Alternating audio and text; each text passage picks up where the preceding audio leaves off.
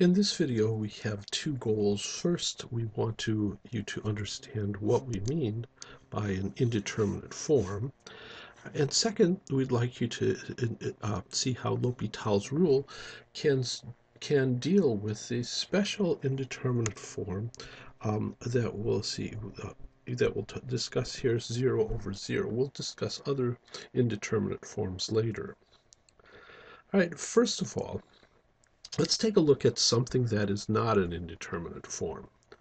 3 over 2 is not an indeterminate form. Consider these two examples. The limit as x approaches 2 of x plus 1 over x, and the limit as x approaches 0 of 3 cosine of x over e to the x plus 1. Notice in the first limit, the numerator, x plus 1, approaches 3 as x approaches 2, while the denominator in that limit, x, approaches 2. So we'd say that this is approaching the form 3 over 2. This is approaching 3 over 2, and the limit as x approaches 2 of the rational expression, x plus 1 over x, is the limit as x approaches 2 of x plus 1 over the limit as x approaches 2 of x is 3 over 2. So the result is 3 over 2. All right, if I look at the limit as x approaches 0 of 3 cosine of x over e to the x plus 1, in the numerator, as x approaches 0, 3 cosine of x approaches 3 times 1 cosine of 0 is 1, and so that's approaching 3.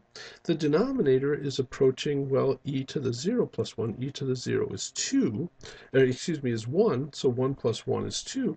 So the entire fraction is approaching 3 over 2. Notice what we can say. We can make a general statement. Anytime the numerator approaches 3 in a fractional expression, and the denominator approaches 2, the entire fraction is going to approach 3 halves. So 3 over 2 is not an indeterminate form. As soon as we see something's approaching 3 over 2, we know what the entire expression is approaching. On the other hand, 0 over 0 is an indeterminate form. Consider these two examples. The limit as x approaches 2 of x squared minus 4 over x minus 2, and the limit as x approaches 0 of sine of x over x, assuming x is in radians. Well, of course, in the first expression, as x approaches 2, x squared minus 4, the numerator approaches 0, and the denominator, x minus 2, approaches 0. So this is approaching 0 over 0. Numerator is approaching 0, denominator is approaching 0. But as we saw earlier in chapter 1, by factoring the numerator and canceling the common factor, all right, this limit, the limit of the entire expression, approached 4. The limit of the entire expression approached 4. In the second expression, the second limit, as x approaches 0 of sine of x over x, the numerator sine approaches 0. All right, sine of 0 is 0. The denominator x approaches 0. So this is approaching a 0 over 0 form. All right, but the entire fraction approached 1. So notice, unlike 3 over 2, if the numerator approaches 0 and the denominator approaches 0, we can get different results. That's why we call 0 over 0 an indeterminate form. The result of that limit of the fractional form is not determined by the individual limits, by the limit of the numerator and limit of the denominator, all right, as it was in 3 over 2. All right, now, in this case, all right, there's a general technique that we can use for dealing with indeterminate forms.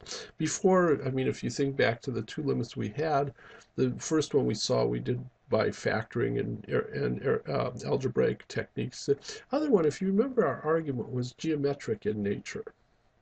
And so the thing is, there's completely different techniques, but here's a technique that would work for both of them. Right, and this is called L'Hopital's rule. Okay, and it says, suppose that f and g are differentiable functions on an open interval containing a, except that they might not be differentiable at a itself. All right, there might be a little problem at a.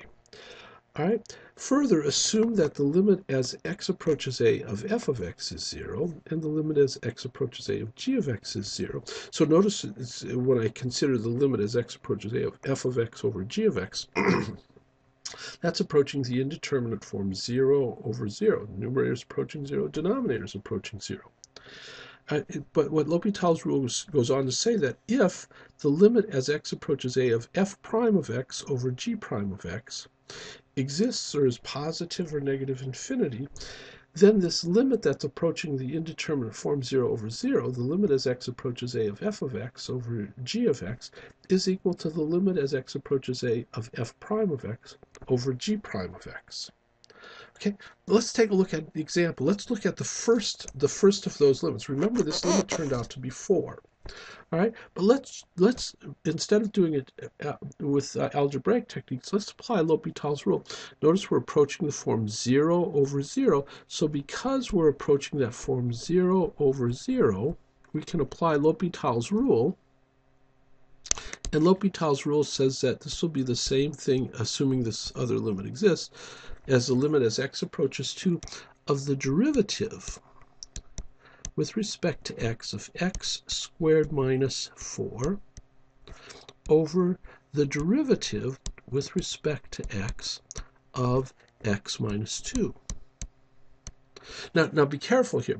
Notice some students, all right, think that we're taking the derivative of this function. Well, we're not. We're not taking the derivative of that function. All right, we're treating the numerator as a separate function and taking the derivative of that numerator function. We're treating the denominator as a separate function and taking the derivative of that denominator. And this would be, of course, the limit as x approaches 0 of, well, the derivative of x squared minus 4 is 2x over the derivative of x minus 2 is 1.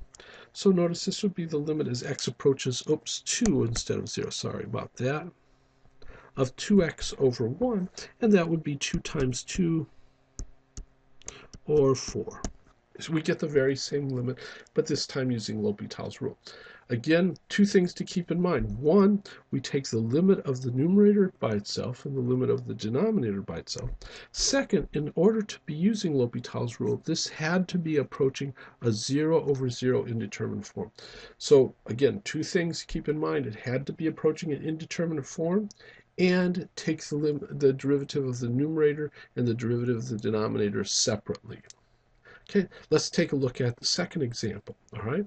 The limit as x approaches 0 of sine x. If you remember, when we talked about this limit, we had to, excuse me, we dealt with this in a geometric way. We looked at this geometrically as areas of a triangles and a sector and such, if you remember. All right, now, but again, this was approaching this 0 over 0 indeterminate form. You have to be sure that that's true. And so then this will be the same thing as the limit as x approaches 0 of the derivative of the numerator, the derivative of sine of x, treat sine of x, the numerator, as a separate function, take its derivative, divided by the derivative of the denominator, the derivative of x. And so notice this would be the limit as x approaches 0 of cosine of x, the derivative of sine, over 1, the derivative of x. And as x approaches 0, cosine of x approaches 1, so this limit would be 1, just as we've seen before. Okay, there's another limit back then that we've proven, all right, and basically we used trigonometric identities to prove this limit from the previous one. All right, that was the limit as theta approaches 0 of cosine of theta minus 1 over theta.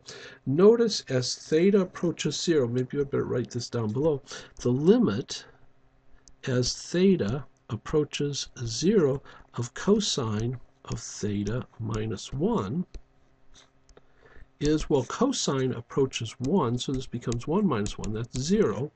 And of course, the limit as theta approaches 0 of theta is 0. So the numerator is approaching 0, the denominator is approaching 0. This is approaching that 0 over 0 indeterminate form, you have to check that before you can apply L'Hopital's rule. And then L'Hopital's rule says that this should be the same thing as the limit as theta approaches 0 of the derivative, this time with respect to theta. Theta is the variable here. Cosine of theta minus 1 over the derivative with respect to theta of theta. Okay. Now, let's see. This is going to be the limit as theta approaches 0. Well, what's the derivative of cosine of theta minus 1? The derivative of cosine is negative sine of theta. Derivative of 1 is 0. And then the derivative of theta in the denominator is 1, with, again, the derivative of theta with respect to theta.